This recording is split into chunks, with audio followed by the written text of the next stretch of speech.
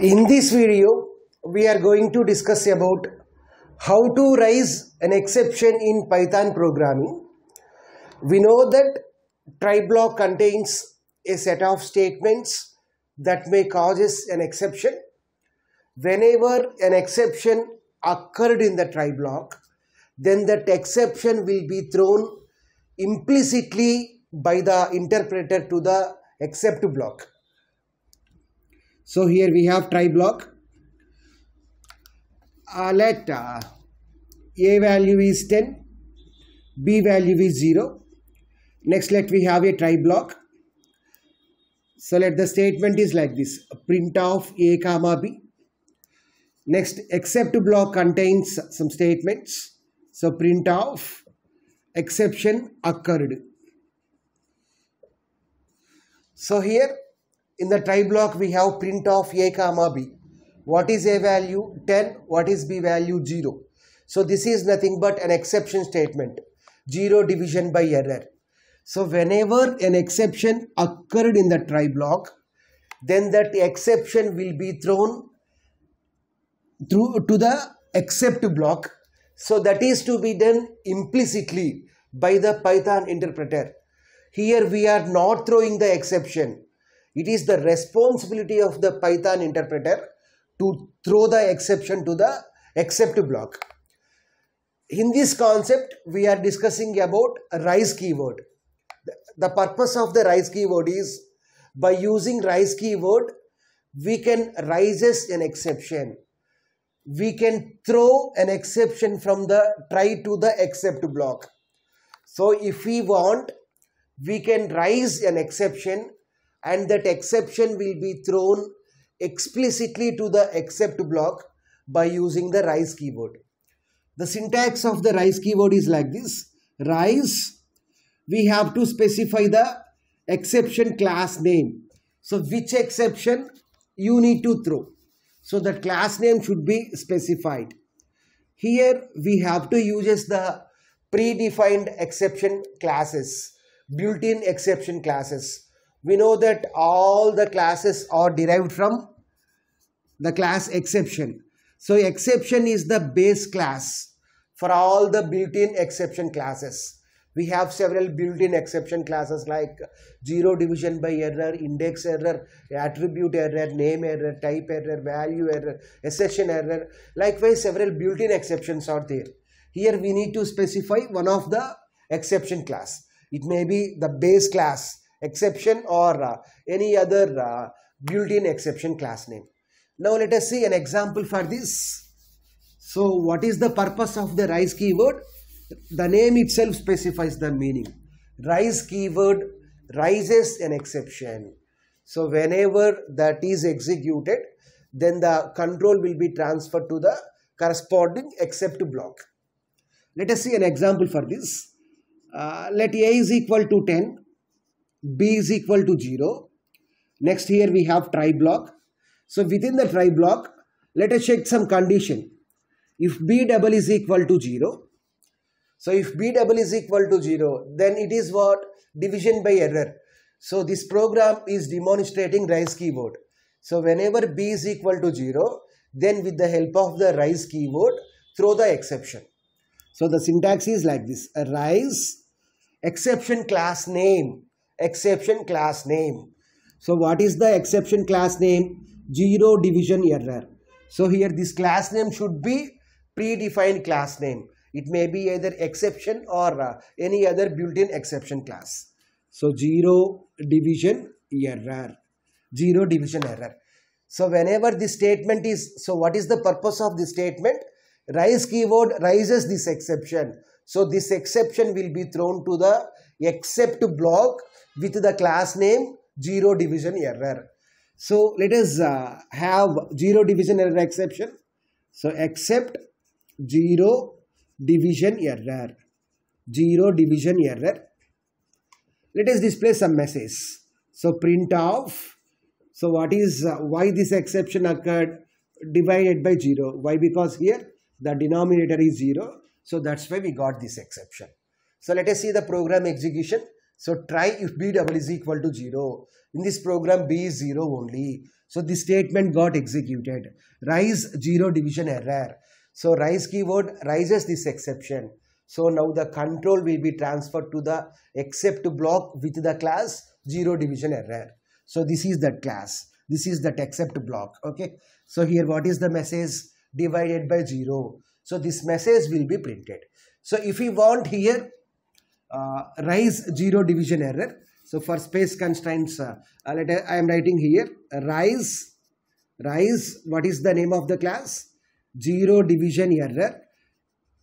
Within the curly braces, we can provide the message. So what is the message? Divided by 0. Divided by 0.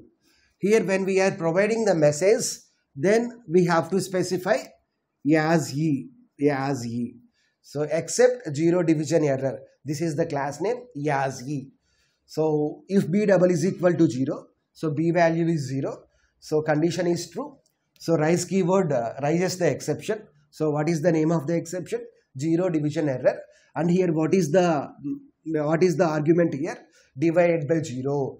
Now the control will be transferred to the except block with the class name zero division error. And this message divided by 0, that message will be stored in E. Now we have to display E. Print E. Now we have to display E. So if you display E, then what will happen? This message will get printed. Divided by 0. So likewise also you can pass. Okay. If you don't know the exception class name, simply we can pass exception. Exception is the base class from which all the built-in classes are derived. So except, so what is the name of the class? Exception. Except exception as E. So rise exception. Now the control goes to the exception class. Now the control goes to the except block with the class name exception. So divide by 0. That message will be stored in E. So print of E means that message will be printed. Okay. So likewise you can write n number of programs. Okay. Or directly also we can rise the exception. Try. So rise. Let the message is index error. Rise index error. So let us have index block. Let us have except block. Except. So what is the class here? Index error. Index error. Let us display some message. Print of index is out of range. Index is out of range. So without checking the condition also you can rise the exception. So try block, rise index error. So now the control goes to the except block with the class name index error. Okay. So what is the message here? Index is out of range. So this message will get printed. Or let us take an example.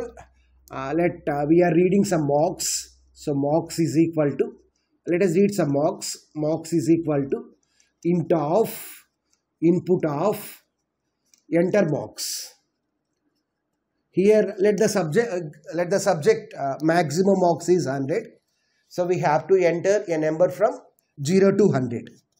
So if the number is either less than 0 or greater than 100, then we have to throw the exception. Whereas if the number is in between 0 to 100, then display the mocks. That is our target here. Okay. Here just we read some mocks. Next within the try block, let us have the condition.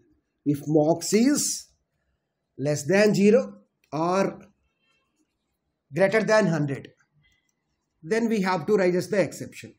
If mocks is less than 0 or mocks is greater than 100, then raise the exception. So which exception we have to throw here?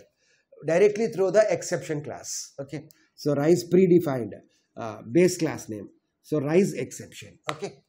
Next, if this condition is false, then display the mocks. So print of mocks. Print of mocks.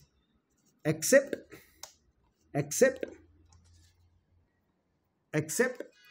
exception as ye. Here we didn't pass any argument, so directly print the message.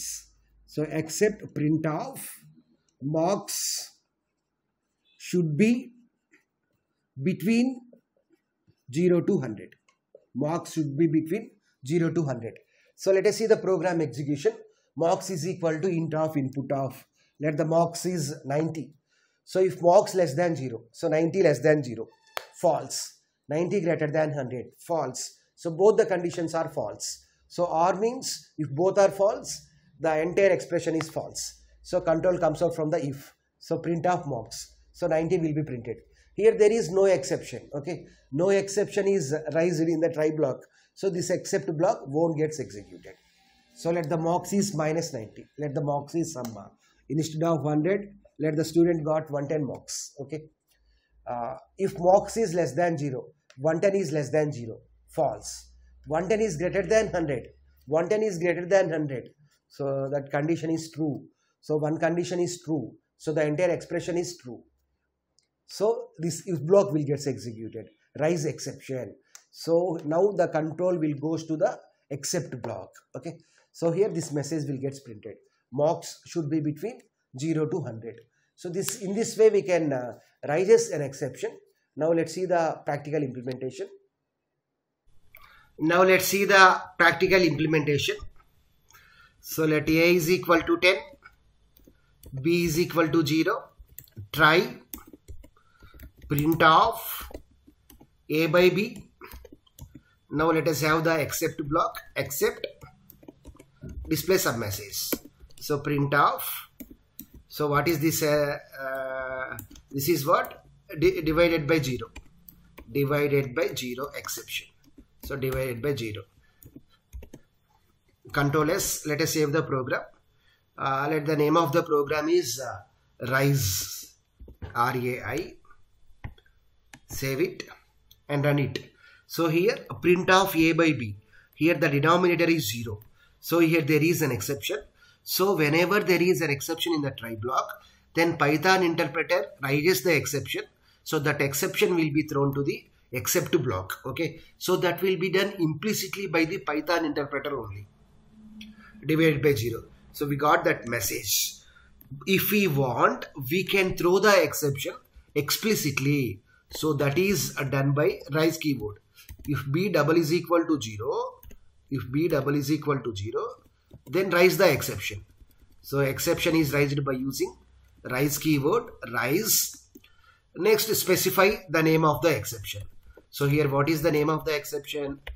Here exception should be predefined one, predefined exception, built-in exception class. Here we are throwing 0 division error. So except.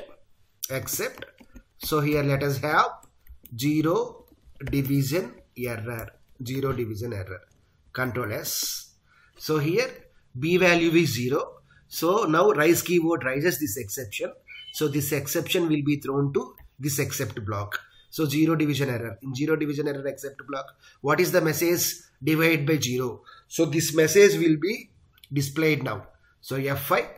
So divide by 0. So this message got printed.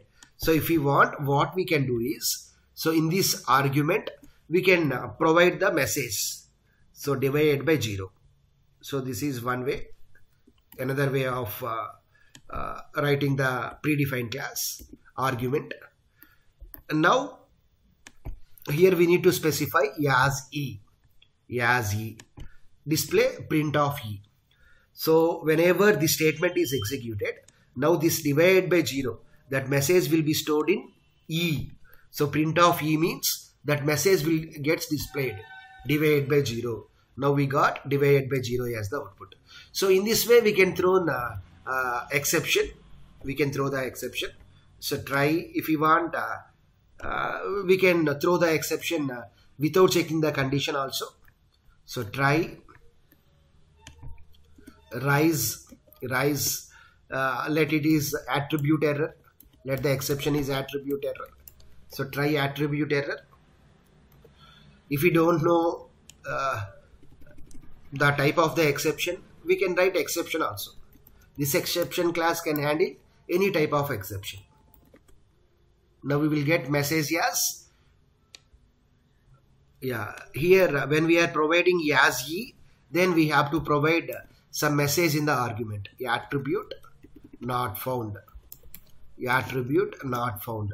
Now that message will be stored in E and it will be printed. Attribute not found. So we got output as attribute not found. Okay. Now let us see another example. Now let us see one more program. So marks is equal to, let the marks is 90. So within the try block, let us check the condition.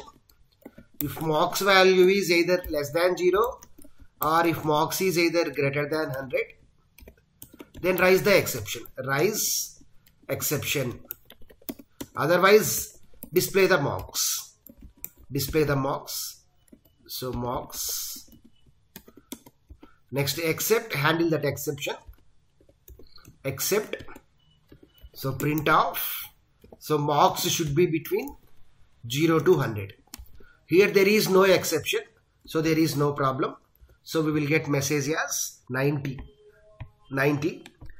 Instead of 90, let us assume that we entered 110. Now there is an exception. So we'll get message as 0 to 100. Marks should be between 0 to 100. So in this way, we can rise an exception by using the rise